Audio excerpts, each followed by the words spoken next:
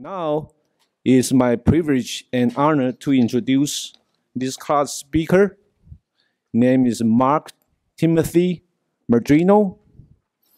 It's called Gruco, Sales Director of User Entity Behavior Analytics.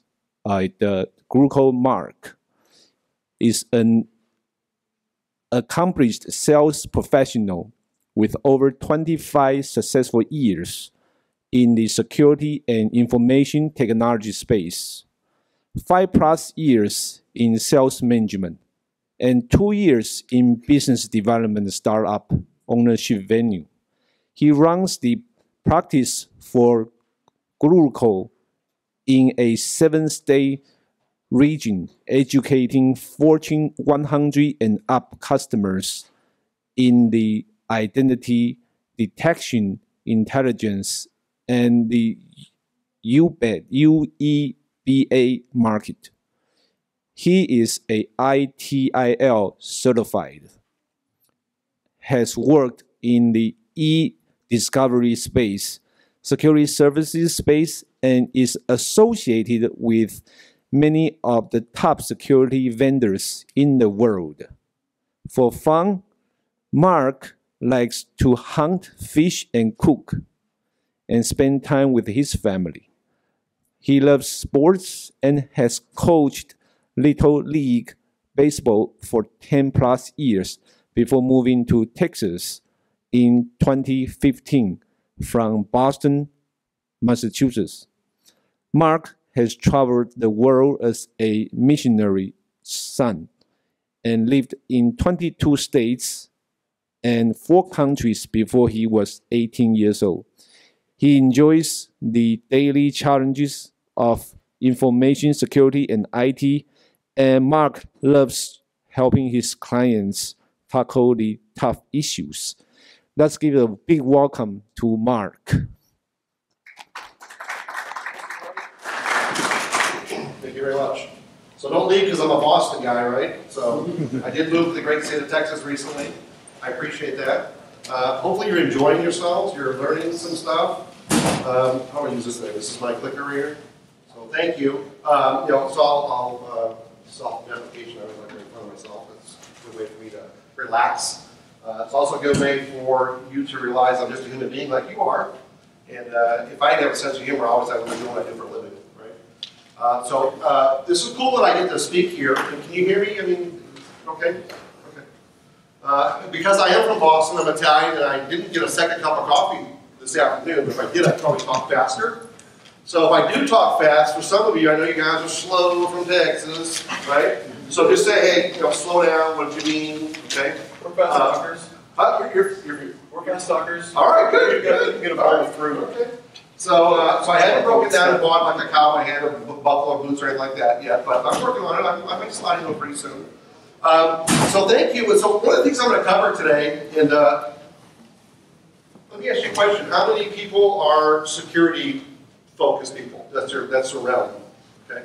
And anybody in identity management or PAM or IAM? Okay. I already talked to you. Good for you. Network? Applications? Network? Application? Okay. So, Marty did a great job reading my bio. So, I've been in security about 25 years. I was talking to a buddy of mine the other day from Boston, and we were kind of chatting, and his birthday's coming up. So is mine. I'm going to be 30 again, which is great. And I was calling on his birthday because it's the same day as mine, December 17th. So if you want to get a gift or something for me, just get a card for me after I'm done. So so I called, we're talking, and he said, how do we know each other?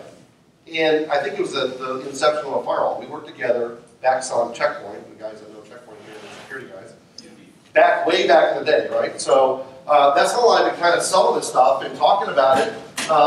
And so I want to cover an area today that historically security people don't talk about very much because they don't know it. And it's the other side of the threat plane, right? And because it's not that you don't know it or you're not curious about it, but it's a different realm for you. It's access and entitlements and all kinds of things that we normally don't talk about in the security side. And you don't even get visibility to it. Would you agree? I hope so. So here's the premise of what we're going to talk about today. The compromise and misuse of identities are at the core of the modern threat. If I do this, does it change? It does. All right. That's an improvement. There's an improvement. I'm going to walk back over there. Right? I told you I'm technically challenged. I got an Apple TV thing at home, and I just thought I figured using it yet. But my girlfriend did, so that was good. So I like to add to this a little bit too. I know I'm kind of reading it, and I want to entertain you, but I want you to learn something from this because it's we're in a whole different realm today. Okay, firewalls, DLPs, SIEMs, all the stuff you guys know and are familiar with and have touched and used day in, day out are not cutting it because we still have threats. And I'm going to cover some of that stuff today with facts, not sales talk, not marketing, but I'm going to give you real facts from research that we've done. I'm going to give you some use cases of real life scenarios. I'm going to talk about the most popular ones that we see in our customer base. And I'm going to stay away from what Guru Call does, but I am going to throw in some stuff to set traps.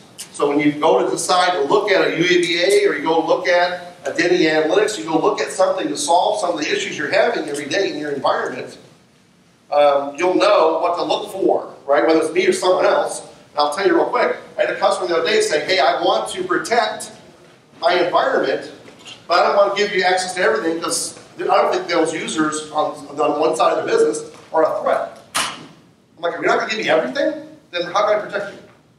I can't protect just this if you don't give me access. If you don't give me the right information, and a lot of people, man, their AD and LDAP environment is just a mess, right? So this is where the core of the problem is coming from, right? I like to say it's not just the compromise of misuse, but it is the misuse of the problem. The problem is that we don't know what's going on in our environment based on users' entitlements and accounts. So, I'm going to look at some notes here because this is only the second time I've done this presentation, and there is a lot of content. And I only got 26 slides, so that's a big surprise for a sales guy. I'm thinking I probably have 100, right? But I don't want to kill you. And we got 45 minutes. I practiced it a bunch of times. I can do it about 40, 43, unless you start laughing at my jokes, and I kind of feed off of that, so I don't want to do that. But we're going to cover a couple areas. So at the surface of the threat, what I want to talk about first, right? And what are we talking about? We're talking about insider threats. We're talking about account hijacking. We're talking about data exfiltration. Cybersecurity fraud, obviously, is always being talked about. We're talking about account abuse, right? So this is at the first premise is really at the core of the modern threat, and this is the root of the problem, like I said. So it's interesting. The press always blows up cyber threats, right? Cybersecurity. 80% of all cyber threats and security are because of compromised abuse accounts. That's true, but if you look at the Verizon report, the DDA report, anyone read that thing? Pretty interesting, right?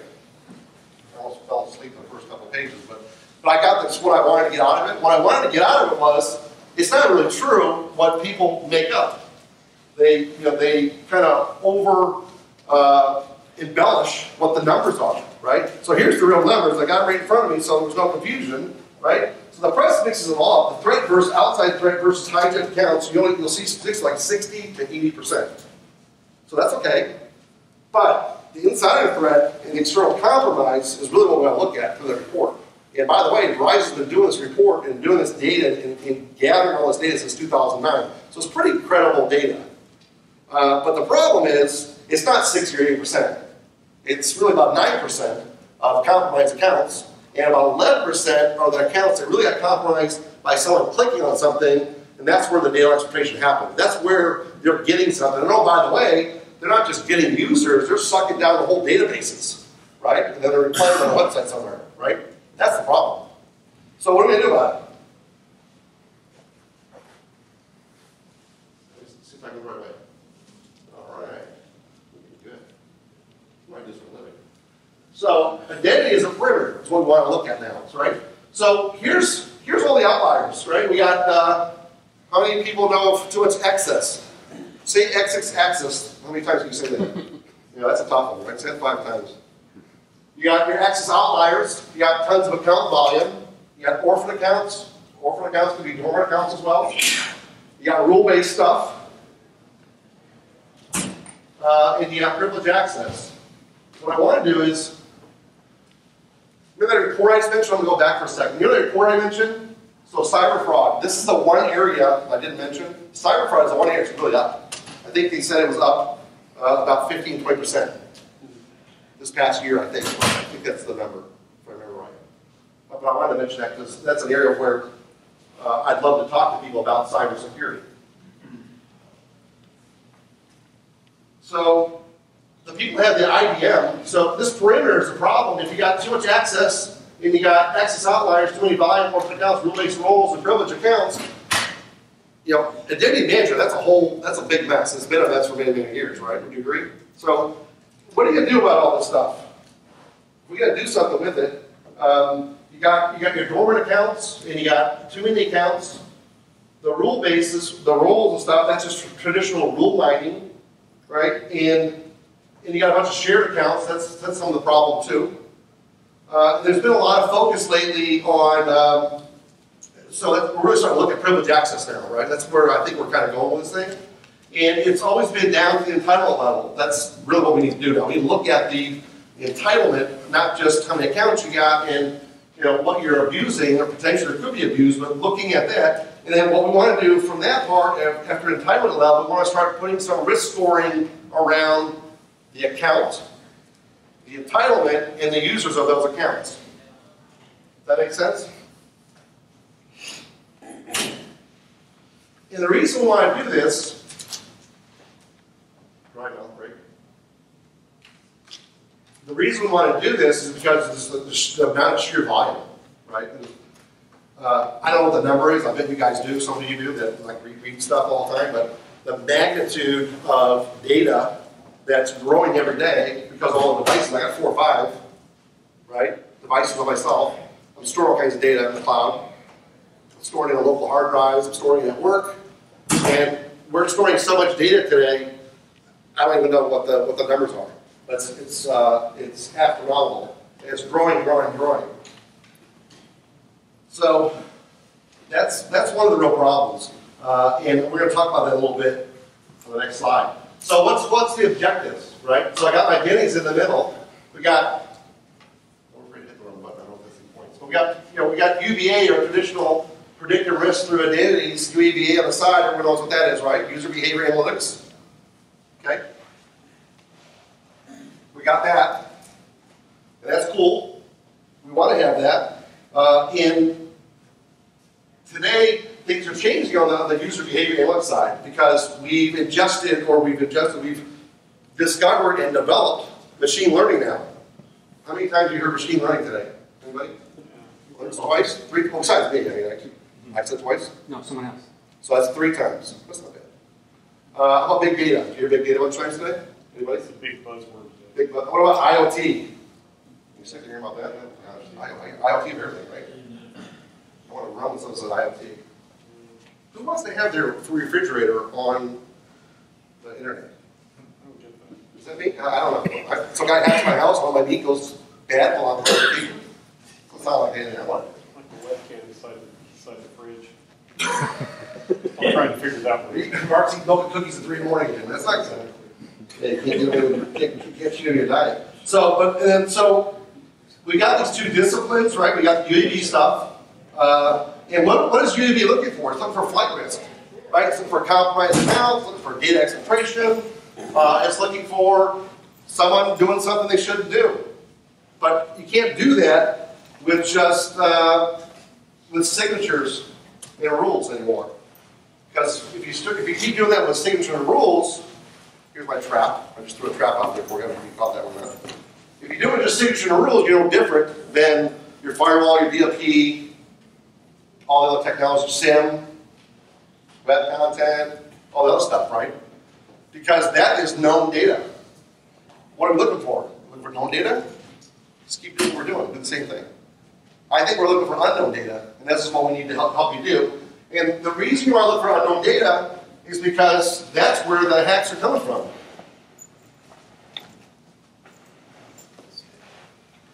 So it's not rule-based stuff, it's not signatures, it's not patterns we're looking at in UEBA. We might look for something else, right? Then you have this other side. Everyone know what IDA is? We're trying to get Gartner to change it a little bit. They're calling it identity analytics or identity intelligent analytics.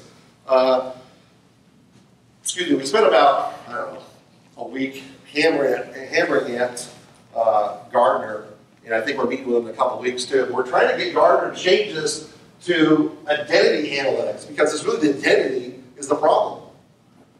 And this is really where the attack surface is happening. So it's cool, over here on this side, it's cool that we can identify what a bad abuse is or behavioral abuse is, or we can look at anomalous behavior. You know, Marty's cheating on his test over here, and, or he's going somewhere he shouldn't go, or he's someone cloned an account and gave him access to entitlements he shouldn't have because they were lazy, right? So we can kind of see that, that's normal behavior and what's abnormal over time. But machine learning is where we want to kick it up a notch, right? And there's a lot of players in this marketplace all of a sudden out of nowhere, 1 year, 2 years, 3 years, maybe now they're saying they've been around 4, 5, 6 years, but they're not really using machine learning, they're doing rules. If you do rules, then you're relying on human intervention. And humans are going to make mistakes. For a couple of reasons. 1, we're not that smart sometimes. 2, we're lazy. 3, we're in a hurry. 4, we're not accountable, I don't think. And that's where all the rubber stamping comes in. I'm going to talk about that in a second too. Hope no one gets mad at me. So on this other side, with this IDA, Gartner's trying to call it IDA, I'm hoping they will. This is the real game changer, this identity analytics part. And I'll tell you why. Because machine learning brings you context based on a lot of data. And if you got a SIEM, you got a firewall, you got logs, you got VPN logs, you got authentication servers, you got LDAP, you got all this information, but it's already, like I said, it's known information. We're looking for unknown information so we can do something with it, so we can start predicting and analyzing and looking at risk, right? So when we start looking at machine learning with mega data, lots of data, then we can start looking at the normal behavior, the abnormal behavior, good behavior, bad behavior, and then we can start putting risk score on not only the user, but we can put risk score on the entitlement, and then we start putting risk score on the data that the entitlement is associated with. Does that make sense? So when we do that, now we have something to put a risk score around. So say Marty here, you don't mind if I pick him. Okay. So Marty over here, his normal account is a risk score of 20 or 30. So he's not a threat, he's a standard user. Right? So he's not a super user, he's not considered a high privilege access user, he's just a regular user. So I start in the company, and I'm going to do the same role, but Martin's been around for 15 years. And this is something we didn't know, but he's got entitlements underneath his standard account that no one's looked at. It's probably on an Excel spreadsheet somewhere. And what's your name, sir? Ed. Ed's the boss, he's a busy guy, because Sarbanes-Oxley in 2003 came out and said you need to look at these things every 90 days if SOX is important to that particular company. And they just, Ed's, he's busy, he just copies me and clones the account, gives me the same access Marty has. We start using identity access along with UEBA using machine learning, we're going to find out that I shouldn't have access to the stuff that he has underneath his account because he's been around a while, right? And oh, by the way, 5 years ago, maybe that data that he has access to, the entitlements, it probably wasn't high privileged data then, right? But it is now, right? Maybe they're coming to the public. Or maybe you got a bunch of new patents. If you're a manufacturer with a lot of intellectual property, it's important to you. Does that make sense? So we're gonna focus on this side more, on the ID side. I got 30 minutes, I gotta hurry up. And if there's something you want to learn from UEBA, I'll put a commercial for a Google call. We have a website. We have webinars every week on Thursday, I think Thursday, 9 and 4 p.m. And if you don't want to get a live one, you're all taped. You can watch it. You can register, we'll approve it, and you can download it. So next slide here. Okay, here's where the fun begins right here. digest that for a second.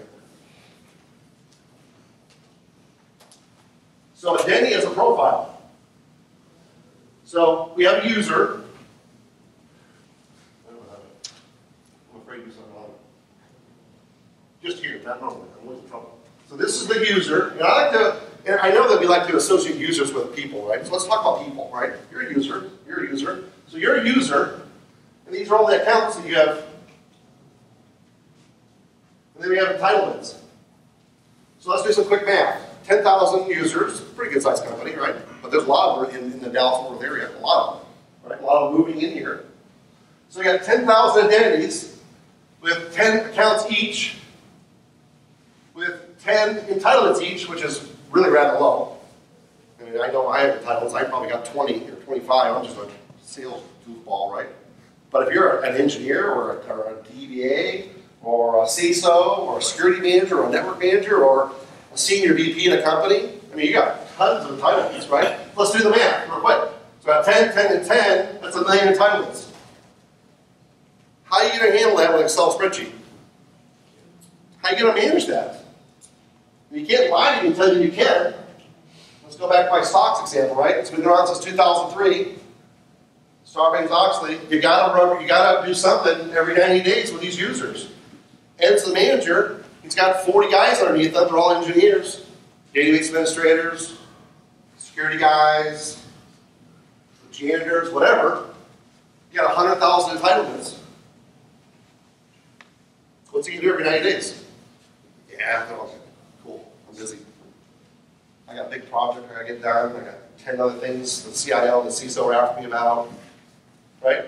So I'm not telling you that you don't know. I'm going to share some stuff and some use cases in here that will help you see that you got to do something different. Right? That's the whole thing. I'm going to challenge you to leave here with good information that's factual. Mark's not making it up. We did our research, and then you got to do something with it. Okay? So before the use case, think about that 10,000. We just acquired a new customer. You can probably go on our website and figure it out. 150,000 users. 150,000 users. Just use the example. 10 accounts, 20, 30, 40, 50 entitlements. How many is that?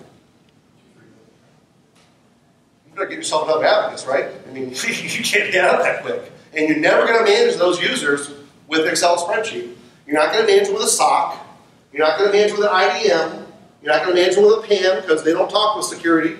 IDM, PAM, all the provisioning guys, all your federated authentication guys, all those guys are sitting in a whole different group, and here you are in security going, what is going on over there?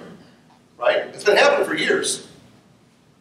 So here's the most popular use case that we see. It's not a customer, this is the most popular one. Here's where we start. What are we trying to do? Figure out who's got access. Where are we going to get it from? Right from here.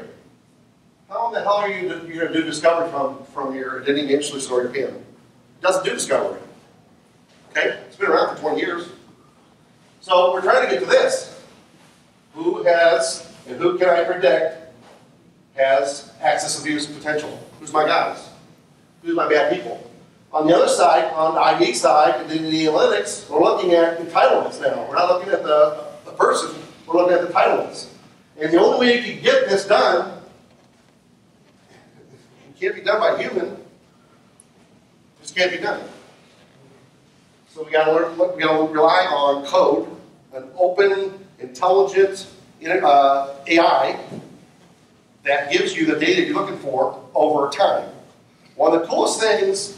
Well, it's not the coolest thing. It's one of the dumbest things I get asked. So I get asked a lot of questions, right? Provoke it. But I get asked questions all the time. Hey, if I plug your product in, so we're not going to talk about Google Code, but say we plug our product in. How long before we start seeing some results?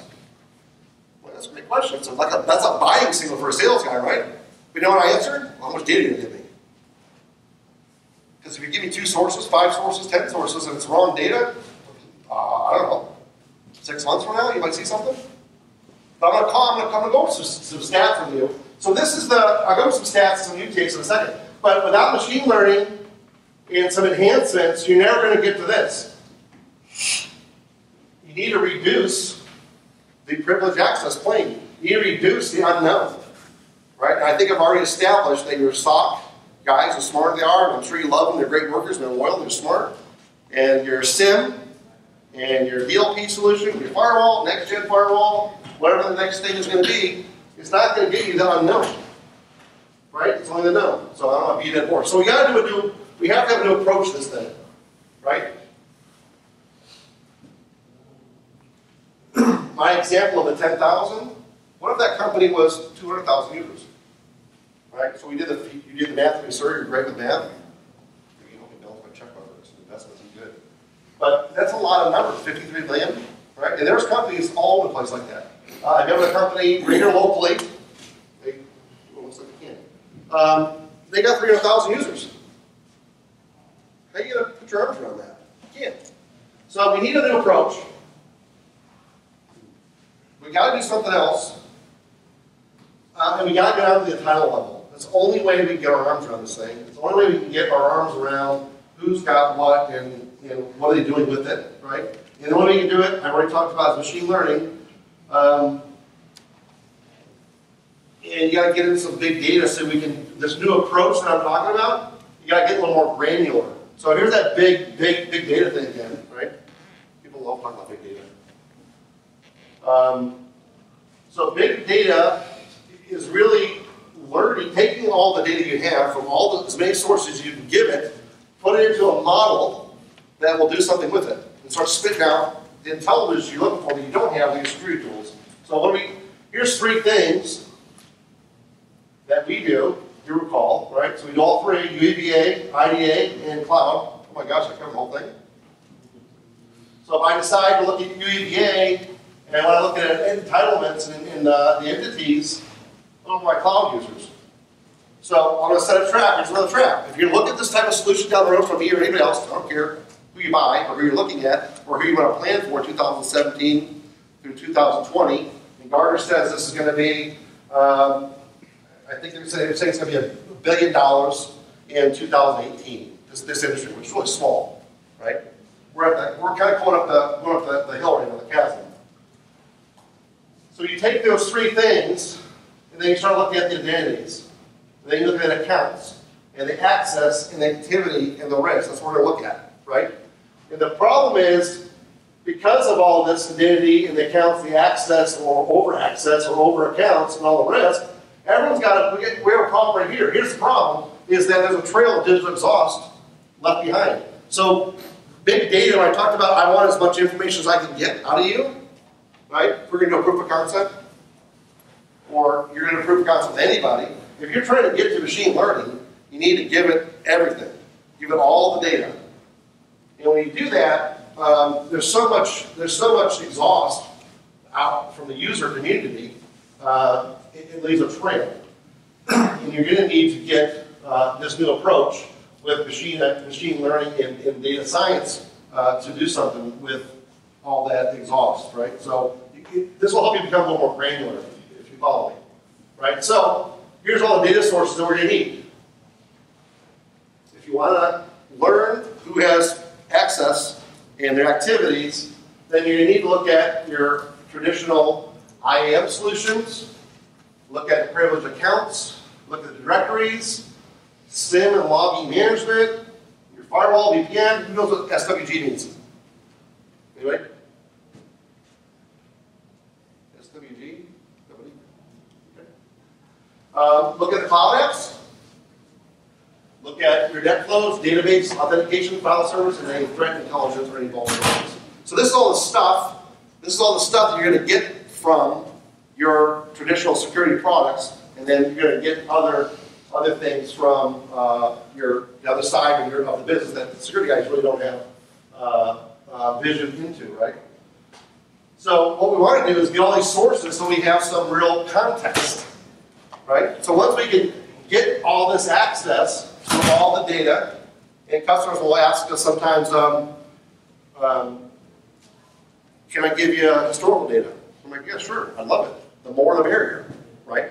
The more data that you can give me in my machine, the more I can chew on to look at all the anomalous behavior, all the bad behavior, all the normal behavior, all the applications, all the users across the whole environment, the more I can look at, the more I'll have to context. But I have kind of knives of context now. I know what's normal. I know what's not. It's the customers that say, I'm going to give you my firewall logs and my VPN logs and my Active Directory or LDAP, and that's it. I'm like, all right, well, that's the way you want to do it. But we may not see anything that is relevant to you, right? Or we may have to dig through it.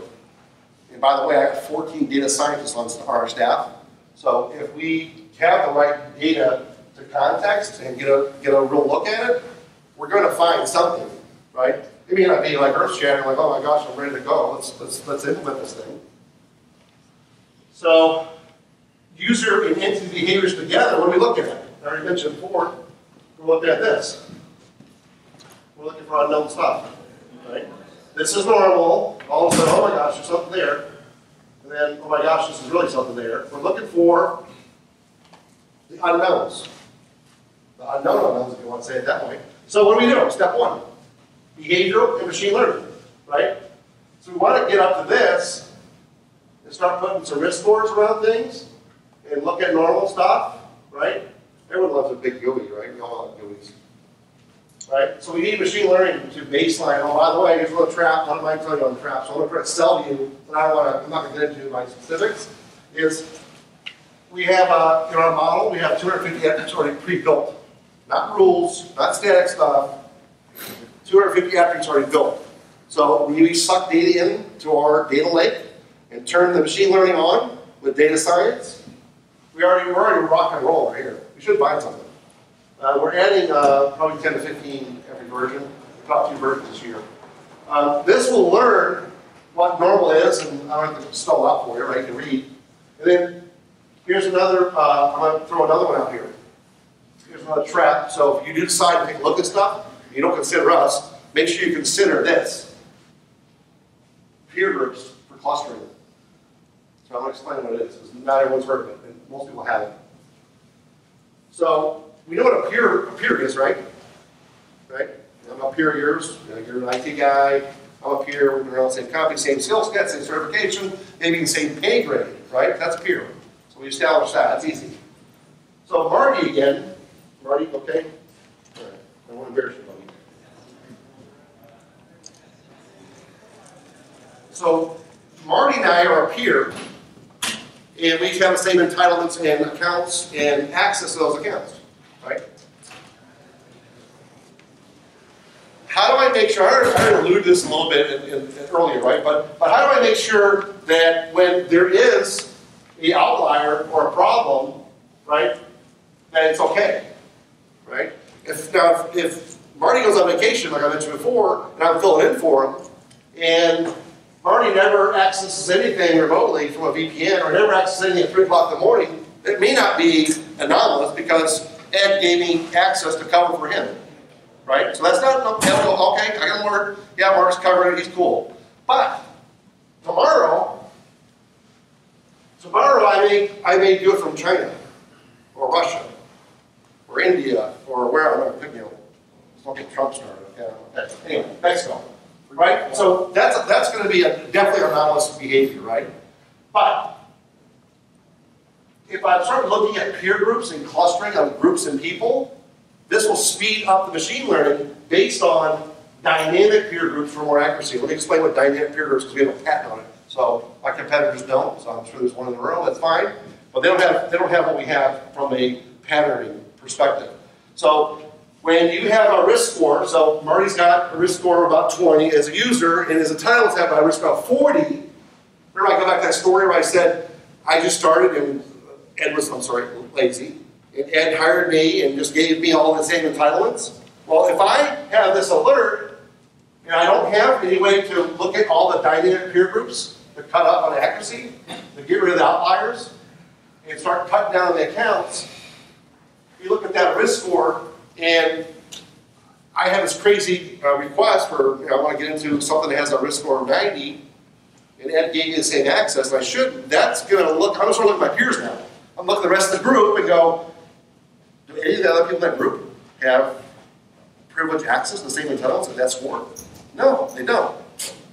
Stop, right? Raise the flag up. It goes to Ed. Ed sees that it's a problem. maybe I'm Marty's twin, right? I'm a hacker.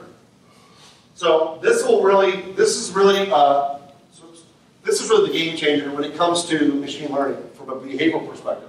Now, if we go to step 2, go a little further, IDA is predictive machine learning. So we got James up here, right? Look at James smiling every time. I'm looking at these blues. This is cool right here. I'm fine. He's got, he's a blue. But what if James goes and accesses something he shouldn't? What if he requests something he shouldn't? Right?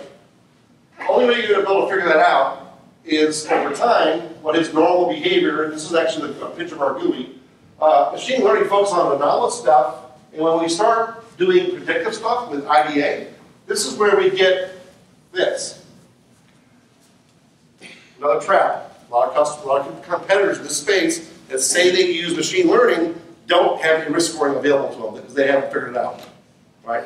They're only using known data to come up with something. Right? So do yourself a favor, do the research, make sure you have something that uses risk scoring, leverage behavior patterns and threats out of a library, learns time-based normals and what's acceptable workflows and operational stuff. And oh, by the way, we have 189 models for this right here right now too, so it's cool. And before I get this use case, I got a couple of them. This is not for everybody. And I talked to a customer today, a big customer, insurance company down in San Antonio, and the guy says, you know what, I got so many projects on my plate. I know this is something big that I need to dedicate my time to. We're just not there yet. But I want to talk to you, and I want to learn, and I think we need it, and we have threat problems we know about, but it's going to have to wait. There could be other customers that don't understand it, so when you talk to a security guy, talk to a CISO, talk to a security manager, operations guy, security architect, they don't get this stuff. You know why? Because they don't have access to it. They don't know what it is. It's not that they don't know what it is, but it doesn't make sense to them because they're not looking at the entity. They're not looking at the user account. They're just looking at where can you go and how can I stop you and how do I learn if you do something that you should try to go somewhere you shouldn't go, right? As a sales guy, I'm a horror show for IT or security because I'm doing research, I'm reading, and I'm downloading stuff, I'm trying to learn about my prospects and customers, I'm trying to learn about the space, traveling all over the world. That's a real big problem. So, case study, 20 minutes. Case study, large manufacturer. It's always a large manufacturer, right? We talk something big. So this is an actual a large manufacturer, and if you go to our website, you can figure out who it is. They actually have a report on our website. But a large manufacturer, what are manufacturers worried about? They're crown jewels, right? Intellectual property. So they already know some stuff based on next-gen firewalls, IDS, IPS. Web content, filtering, all kinds of stuff. They already know what that stuff is. But what they didn't do, or what they wanted to do, they wanted to focus on the identities, right? And what they did is, second date using a UBA. So I'm going to say it again, I'm not plug and play. If I plug it in, it's not going to just give you something. In this case, we had a lot of data sources, like a lot, right? And we could take it a ton. We could take in more data faster than you could give it to me, because we run on a Hadoop. Right? So you need a big data lake. We're going to talk about data lakes in a second. But in 2 days, we found research accounts that are already hijacked. And I know you guys are in this business more than I do because you're touching the keyboards and you're reading and you're going to these shows and you're reading about hacks and you have to on it. It's your livelihood. It's how you get performance reviews. It's how you get more money. It's how you get smart. It's how you get promoted. It's how you get recruited to bigger places and better places, right? It's how you provide better for your family. So hackers are smart, man. They really are. These accounts, they hijacked them, they didn't do anything. Thank goodness. This is a company everyone knows. We said the name, you're like, oh my gosh.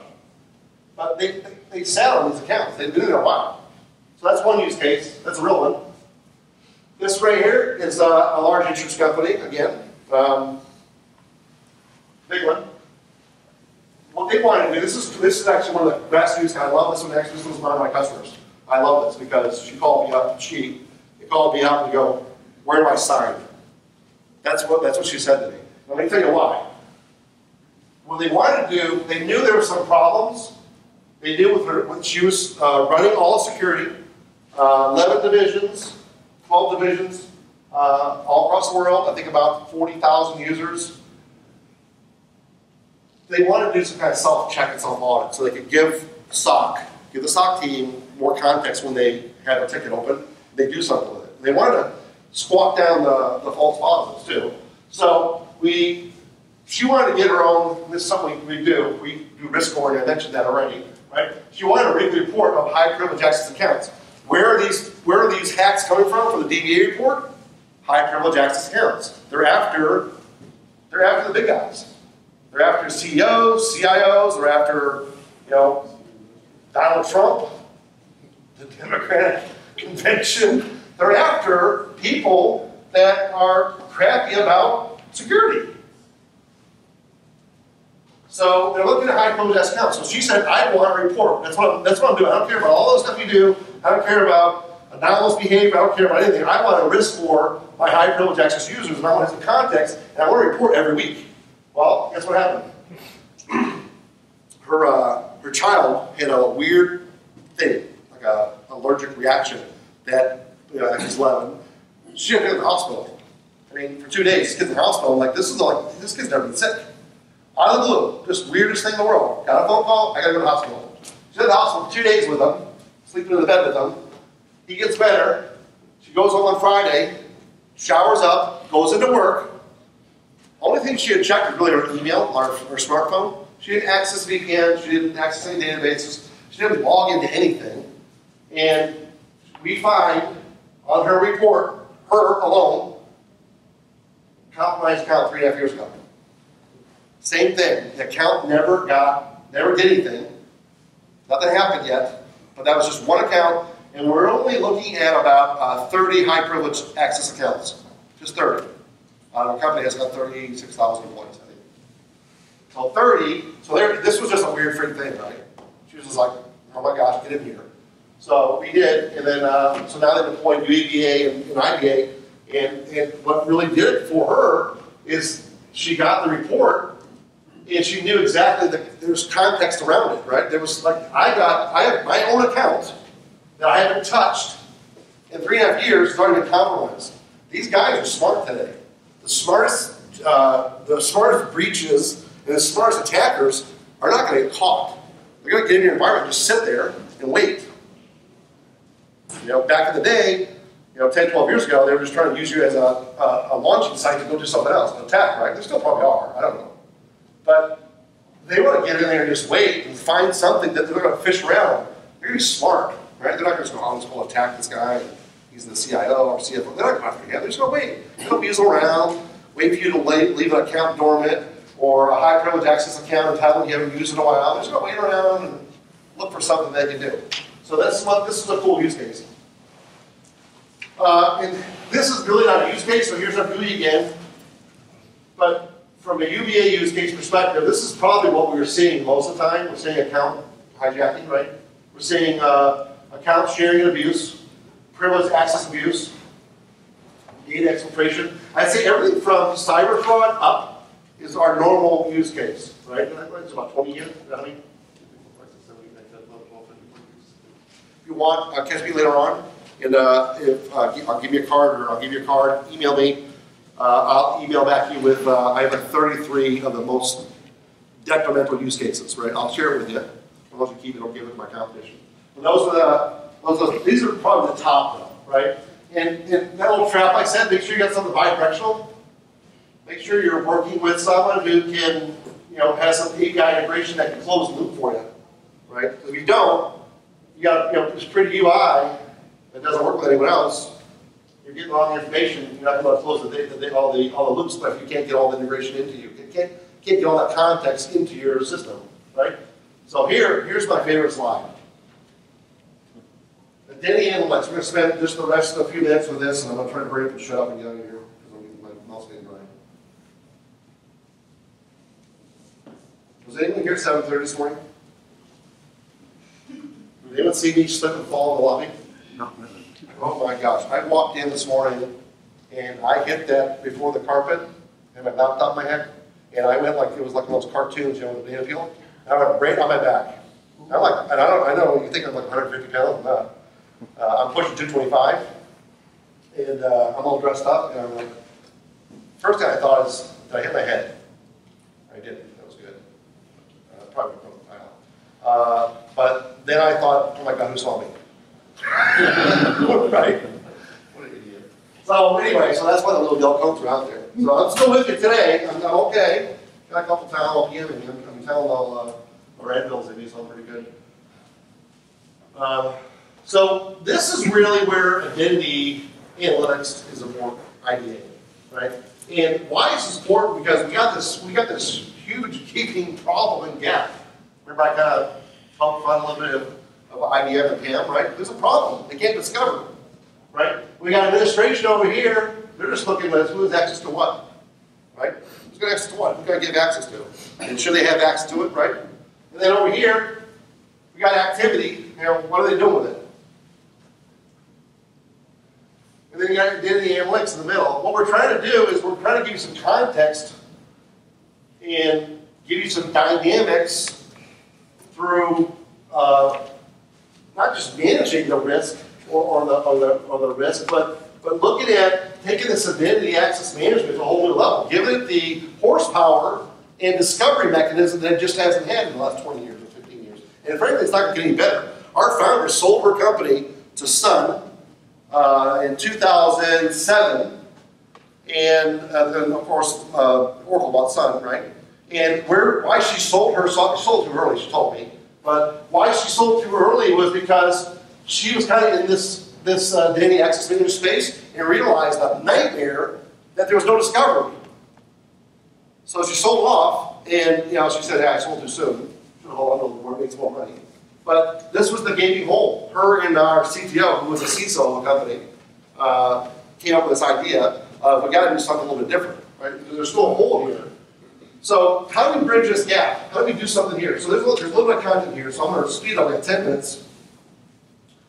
We need to do something with the gap, and there's a big gap, and the problem is big data, right? It's big data because of sources. And the only way we're going to get that 360-degree view and the context is get all the data in, right?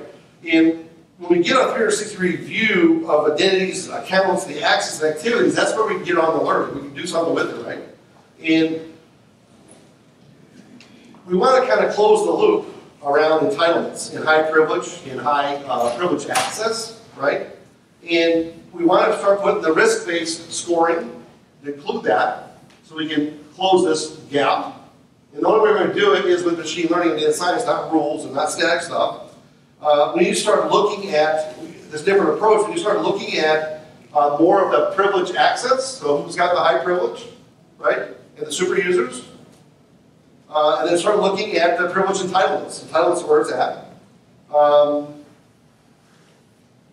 Because that's where, like I said, most of the attacks go. If you read there's some of the reports out there, that's where it's going. And it's really starting to go at the app level too, so you need to close the loop around apps too. And get a broader scope, and hence we need to kind of do a new approach. And I think that's what our customers ask us for, a new approach to doing this. And I'm going to give you a couple more use cases. So this is slides that probably take us 7-8 minutes. I'm going to try to go quick. So we got access up here, right? Certifications. What we're trying to do, we're trying to avoid rubber stamping. Risk-based certifications, if we can get to that. This will increase the revocation rates, right? Marty asked for resources, and his risk score is cool. And his entitlements are pretty decent, right? So he asked Ed, and he asked for 6 things, and Ed's like, yeah, okay, yes, no problem, right? Cool. Next day, we talked about peer groups. Remember the dynamic peer groups, right? So next day, Marty asked for another entitlement, and that risk score is a 92. Right? Why you ask for something that's risk score 92 again? So I kind of repeated that story a little bit because I think it's really important. If I look at the peer groups and then none of them have that same thing, then that's where we kind of stop things, right? So then so this will help. This will help kind of get rid of when you do the risk-based certifications. This is going to really help you get in here and start revocating some of the rates and get rid of some of the accounts, right? So then you got access, right? Access request. We want to try to avoid this right here, big time, cloning. We want to do some kind of risk-based request and risk-based approvals, right? Try to do two-way checkboxes. Then we want to start taking some roles and intelligent roles and even SOD monitoring and pump in some analytics to it with machine learning. So this is the one I like because this is my favorite story. I love this story. Orphan accounts and dormant accounts, right? What if it's an account, if you're trying to do some complicated, what if it's an account you only use every 90 days? Right? Mortgage company, sales organization, every 90 days use account. It's sitting there dormant. I don't want to just delete that account or flag it. But what if it's an account you only use once a year? Do I want to flag it or get rid of it? Probably not, but I want to watch it. And I want to get anomalous behavior across my organization. So when someone accesses that account that has been touched in 30 days or 90 days or a year, I want to know what to do with it. I want to have some context around what's going on in the environment. So I love the dormant accounts. I love the user roles and groups. That's where that dynamic peer group comes in. And then, too much access, right? Excess access. That's a big problem. I need to know what those are. And we can give you some context and a 360 view around those and give you some alerts. And then we can kind of pile it all together. And then you want to always want to monitor the users, right? Privileged access ones, shared accounts, misuse, behavior analytics, and then you always want to get some response times right there as well. So real quick, big data. Here we go again. Big data. So this is cool, right? Because a lot of solutions only do the prem, and a lot of solutions only do this. There's more people coming to this information right here. That's cool. You need big data. If a lot of customers are starting to use big data, and you guys that are in the SIEM space, you know what indexing cost is, right? It's getting cheaper. I don't want to beat up on the SIEM vendors, but there's a couple that are, San Francisco based, got a big office in Plano. Good technology back in the day, but it's not today. And they don't have UEBA. I don't care what they tell you. They just don't. I'm not going to lie to you. And if you're using big data, and you got cloud and on-prem, and you're using analytics for entitlements back and forth, or doing log dovetailing and stuff, you're paying for it twice, right? It's expensive, right? So security analytics are cool, and these are SIEM's cool, DLP is cool, right? EDR, CASB are starting to happen too. Starting to come out there, but they're a little bit slow behind the times.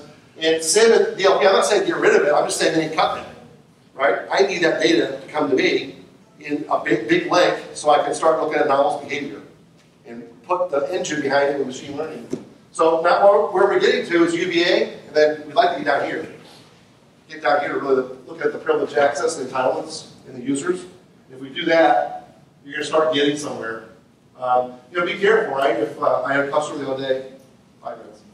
The customer the other day wanted to look at cloud stuff. I'm worried about cloud. Well, you are. What about all your other users? Well, I'm not worried about that. I don't have a project for that. Right, dude? You don't have to have a project for something. What are you going to wait for the sky to fall? I already have an umbrella. I should have probably scuffed these $400 shoes up before I walked in the door somewhere because I almost broke my neck. Right? I don't have kids, by the way, so I can buy $400 shoes. I like it. So what you want to do is you want to look at doing something different. So with 3 minutes left, we need to get to intelligent roles and identity access intelligence. We want to look at reducing the access and the risk. We want to look at detecting the access outliers. Right? We want to look at defining intelligent roles really quick. We want to put some risk-based provisioning around it. And then we want to enable adaptive access so we can do what? Radically reduce the threat plane. This is where social and hijacking and data exfiltration is happening. They're looking to hit the threat plane on you. So we got to hurry up and do something with that. And then last case study, another big company, entitlements, right? Too many entitlements. And in some cases, I'm not the database guy or licensing guy. Isn't it expensive? You're paying for all the software and stuff. Too many accounts, right? Microsoft threw up, Oracle threw up, SAP threw up. So in this particular case, they went down from 83 to 17%. 83% reduction. That's monstrous. And what does that do for security? We got 83% less of people to look at, our accounts. Right? That's 83 less things are sitting around dormant that someone's not going to take advantage of them, not paying attention, taking a nap. Right? So, and this is across 11 business units. So these are what we see in IDA real quick. I already mentioned we do this in the cloud, right? Cloud's like it's like a utility sitting out there with a bunch of horsepower. If someone breaks into it and starts taking advantage of it, you don't even know it, right? Rev up the engine and let it go and you're paying for it. Okay, so we need to do something different. Here's what you're doing today. Would you agree? Hopefully, I talk to you, or you talk to some in the next 12 to 18 months, start looking at this, because you need to do something. And then, make sure you're doing something with machine learning, right? Make sure you got some smart guys that are not going to just sell you a tool that's the last thing you need. I was kind of friendly with the, I'll tell you what it is, Aetna, right? He's right underneath the CIO. He should be the CIO. He was a smart guy. And I was in some of the law, so I worked for a real big integrator a few years back. And I had a badge, so I was always living there. They were feeding me well. I was doing a good job for them. And I had access to all the stakeholders, right, people? And he said, we were having lunch one day, and he didn't have lunch very often. Maybe once every 6 months I could go on his calendar to do that. I could see him for 5 minutes, but I couldn't sit down and have lunch with him. He says, I know you talk to everybody. You do a lot of stuff for us from a security perspective, but if you see anyone buying a tool, tell me. Because if I find out it's not on a project, or not on a list, or we don't need it because we're using way too many tools today, I'm going to fire it. This is a big company, right? And it's true, we got too much stuff, so we need to do something different, right? And this is the approach, right? You got to do, this is a force multiplier, it really is. You take that information and you continue to use it and take the knowns with the unknowns, I think you'll be okay. I think you'll get to where you want to be, but it's going to be a little painful at first. So get it right. Let me recap. Look at someone that is open API. Look for someone who's got dynamic peer grouping. Look for someone who's got the ability to partner with all the data sources. And look for machine learning, true machine learning, not like, we do machine learning, right? And make sure that you have someone who's going to partner with you for success, not give you another tool that you don't need or you're not going to use it. So get it right. Okay? If you want my card, I'm going to be here for a little while today. Case studies, we have a bunch of use case studies, like I said, the web stuff. I hope it was good content. I hope it was went a little longer than I thought, but I thought I talked slower with the slip and fall, but I got everything I did. And I didn't have any coffee either, so it's amazing. So thank you very much.